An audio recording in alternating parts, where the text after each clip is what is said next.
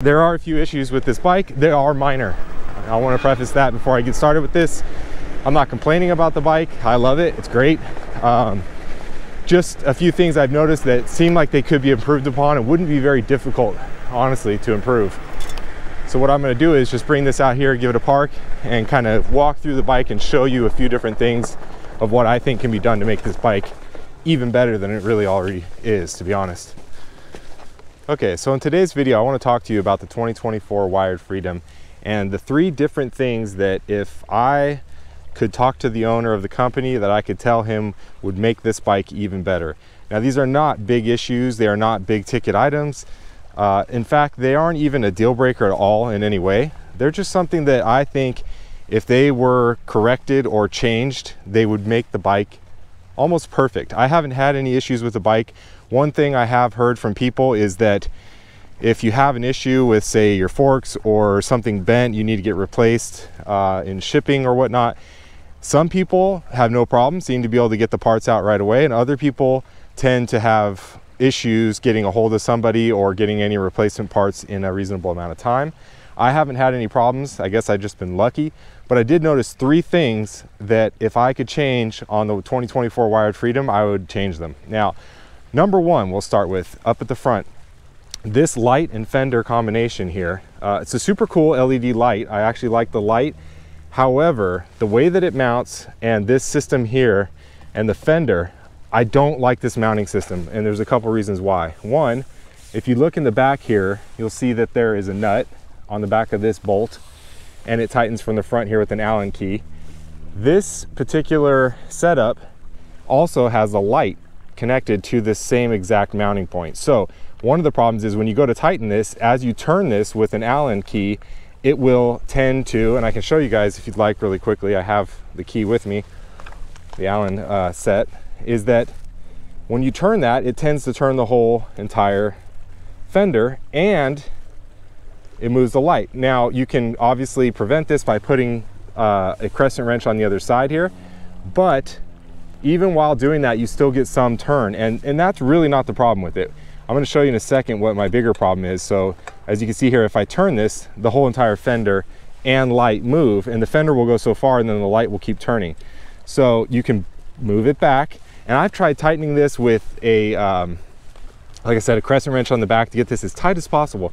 The problem is this is just a compression type of securing mount, I guess you could say.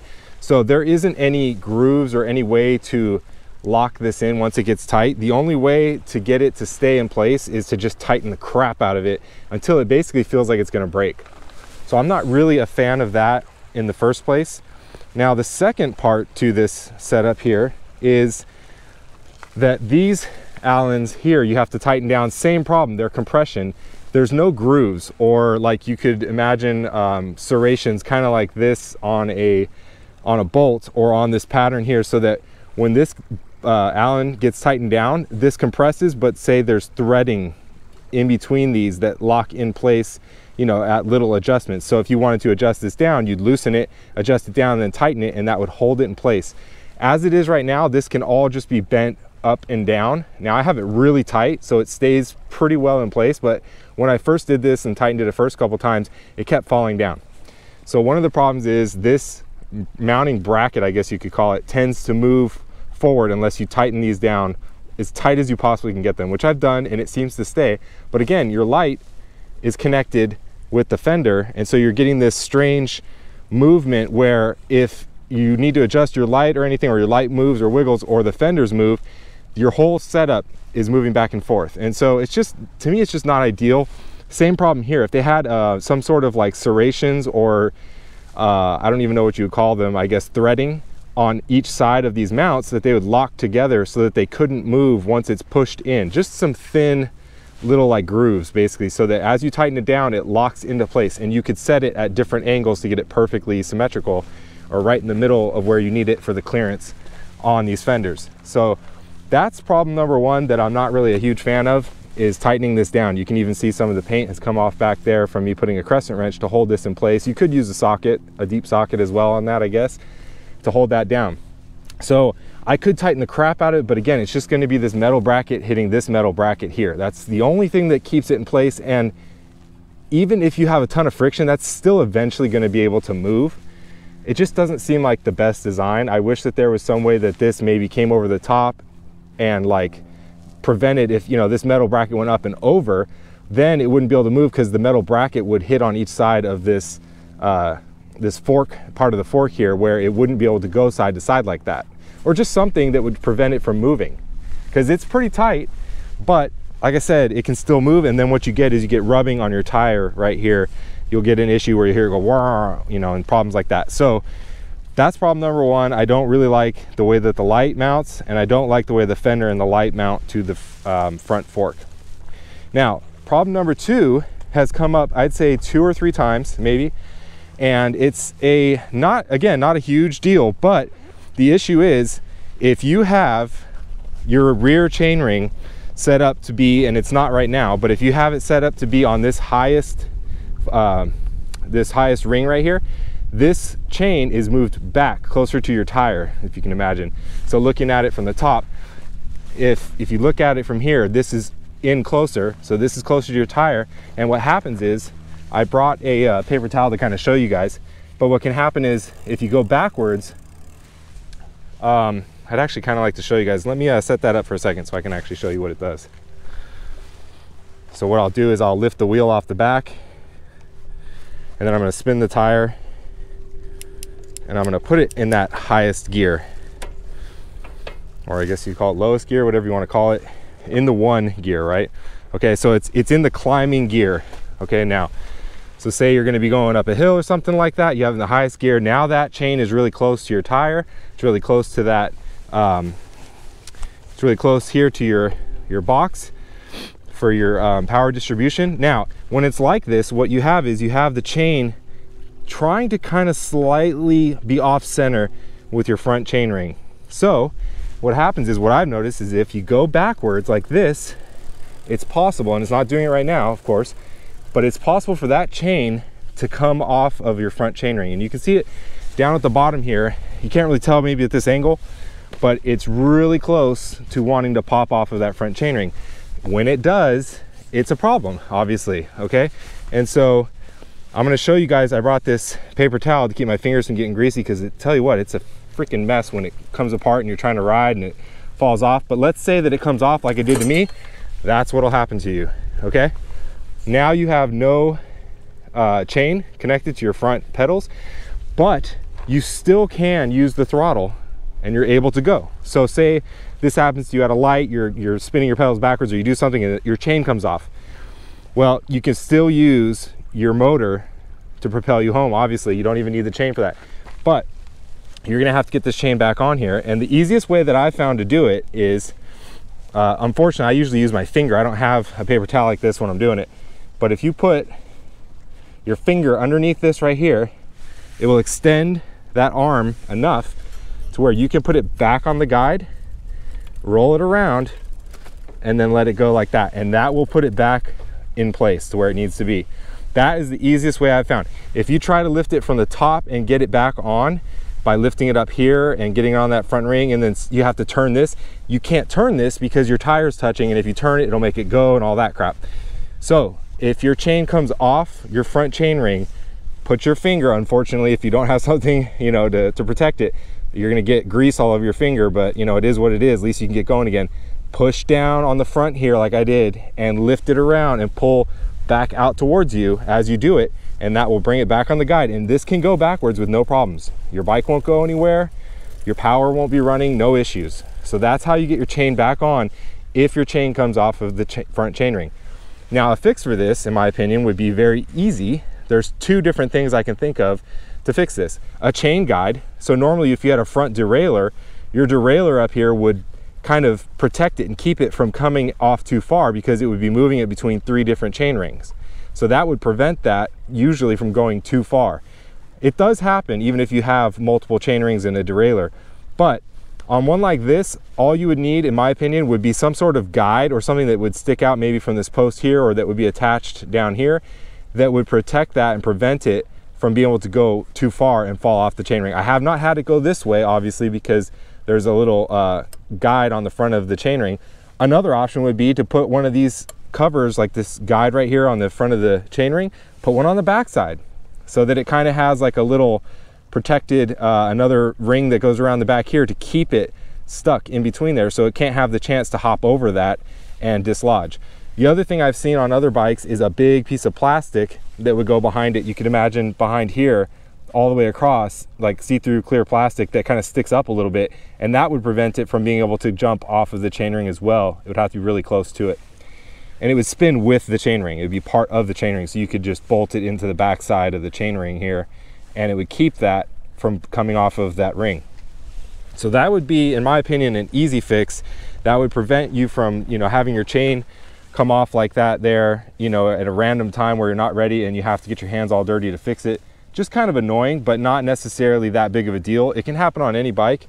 I've had it happen twice on this bike, and each time I've had to get my fingers full of grease. As you can see, I got a little bit on here. When you get it on your hands, it's like kind of tough to get off. You got to go wash it somewhere. It's just a hassle, and then you got to, you know, throttle your bike and do all that with it.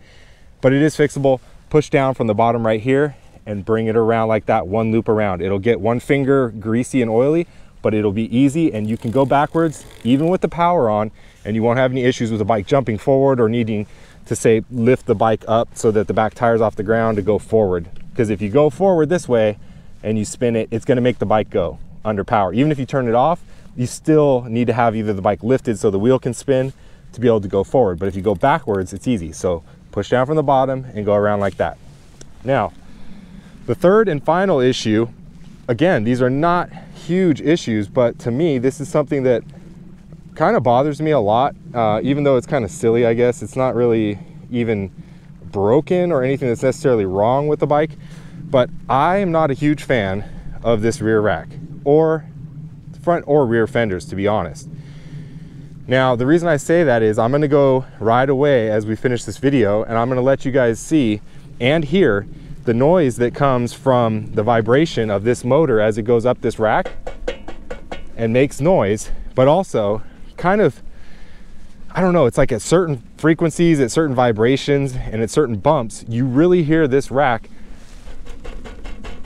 like make a lot of noise. And it's not bad, but it's just enough that it bothers me a lot. I don't know why. Now, the reason I'm considering removing this rack, and honestly both front fenders, is because I just don't like the look of it. I don't like the way the rack and the fenders make the bike look. I think it would be much more sleek just having the center part of the frame and suspension and nothing else. Just tires, front and rear, maybe a light. And what I would need to do is I would need to take this light here, because it is wired, get it? I'd take this light here because it's connected to the brakes, and I actually like that.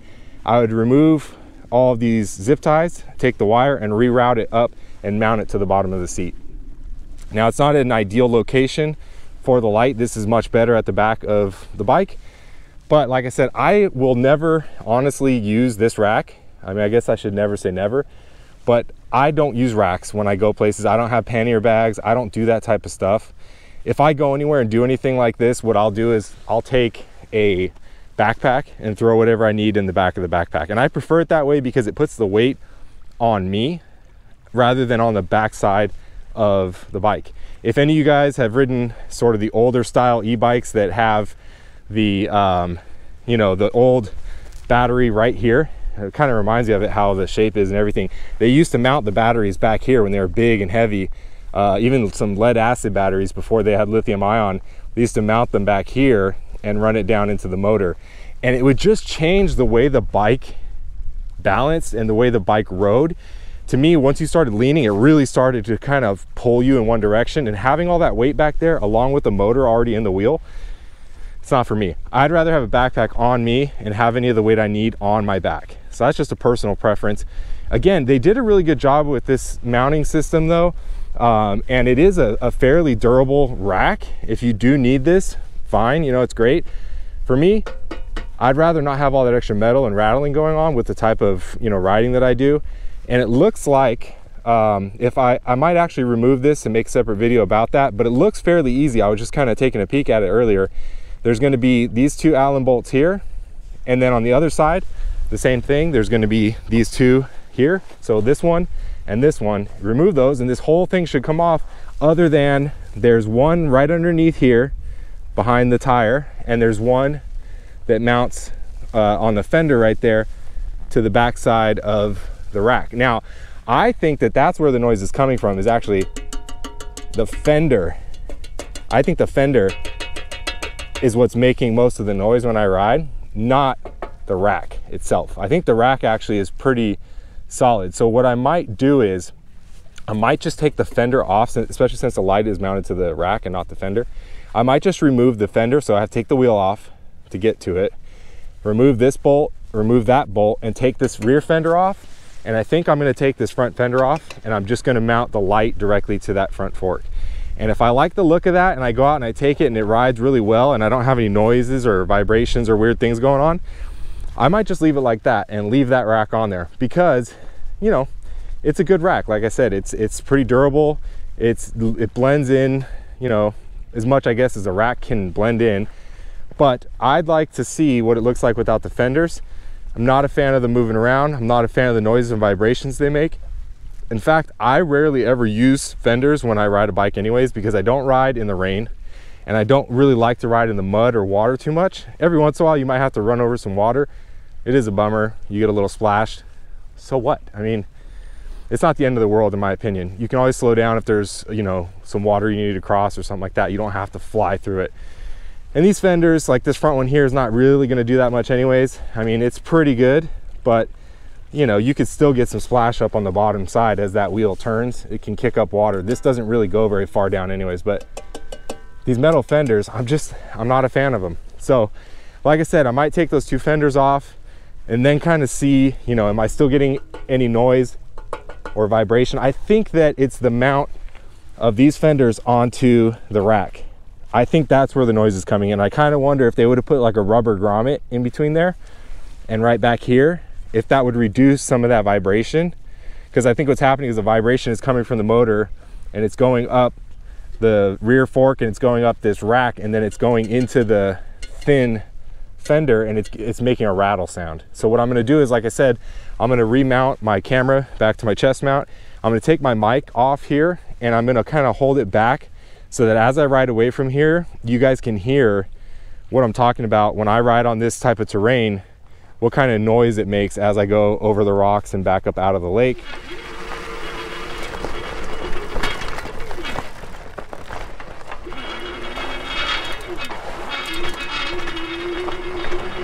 Low speed vibration noise.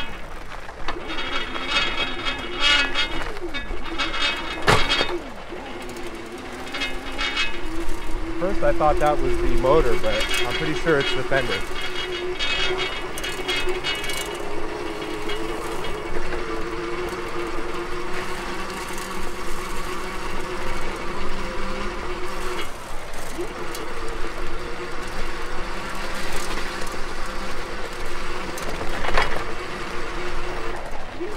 Check out the structure.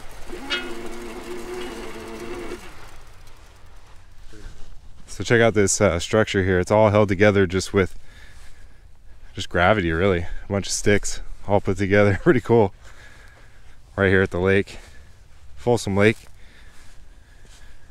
Interesting how they used, you can see like this piece right here to kind of hold the weight. They use different wood pieces to kind of, that is so cool how it's all holding it all together like that. And they got one centerpiece, center mass kind of holding it. Pretty cool. Like I said, you guys, if you've been checking out these videos and you're not yet subscribed, please subscribe, hit that like button, even share this video. I'd really appreciate it. Definitely helps out the channel. I hate to say it, I know it's cliche, but it is true.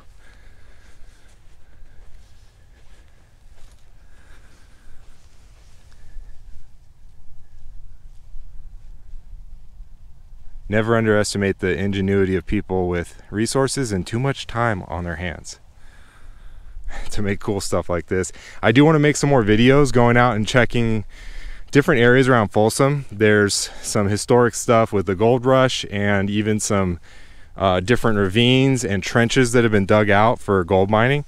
So I want to possibly go and explore some of those areas all around town.